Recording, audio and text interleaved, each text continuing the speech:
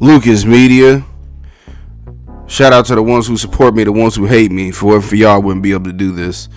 But last night, or yesterday afternoon, got to see Iowa versus South Carolina. Let's start out with this. Shout out to Caitlinclark. I do feel like she has grown the sport. She definitely put more eyes on it. She brings in a different kind of audience that has filled up the seats for her. You know, little girls like her.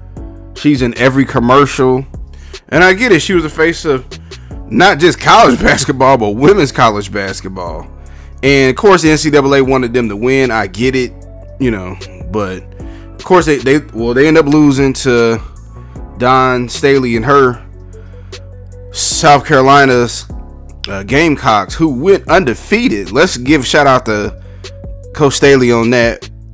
Her third national title, 2 in the last 3 years. So she down there building a dynasty. And their team went perfect, 38-0. So you rarely see that. I know this is a 10th time in women's college basketball, but that doesn't happen that often. And I believe off the top of my head, a lot of them was when UConn was winning. So, I mean, Caitlinclark went off. Definitely put up a couple of threes. She's definitely going to be ready for the next level. But, you know, South Carolina, they were just a better team overall. Yeah, Caitlinclark had a little bit of help. But, I mean, South Carolina, they loaded. They loaded. And this ain't their first run. They just went to the Final Four last year. And the year before that, they won it. And I believe they've only lost one game in 2 years.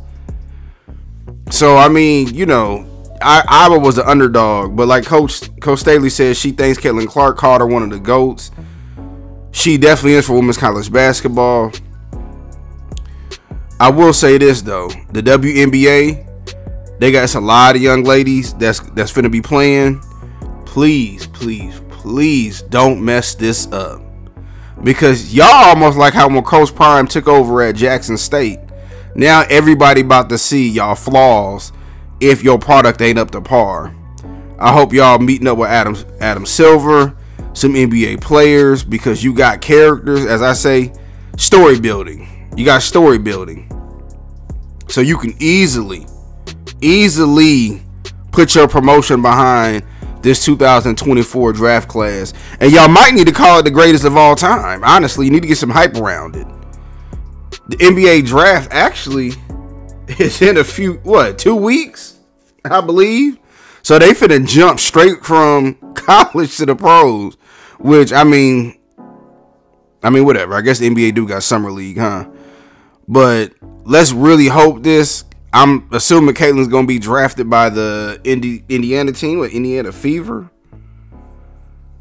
So, you know, she need to be on a bigger market team, but the NBA not gonna do a solid. WNBA, they're not gonna throw a solid.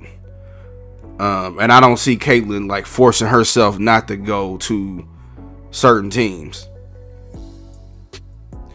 Same thing with Angel Reese. I mean, she's gonna bring her fan base to the WNBA. Yeah, they got Indiana Fever getting Caitlinclark.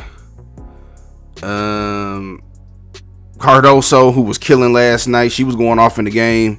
They got her going number 4 to the Los Angeles Sparks.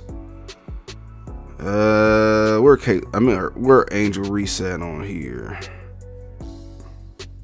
Well, according to CBSSports.com, they don't have her being a top 10 pick. But regardless of what team she's going to, she's gonna bring her fan base. So I'm telling y'all, don't mess this up.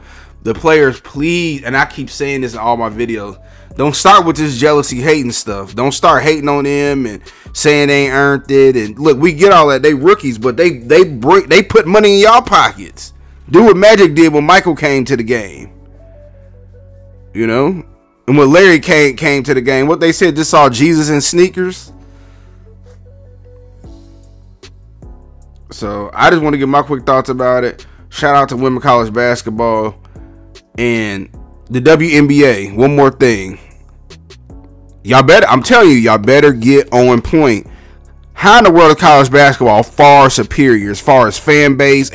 I bet at least over 10 million people watched that game last night. How many people watched the WNBA game? And when I say this and other people say like this, we're considered haters and all of that. No, we want the sport to grow, honestly. And there's a lot of money that can be made in that sport for everybody involved. It's just everybody has to be all in. But I just want to get my quick thoughts about it. What y'all think?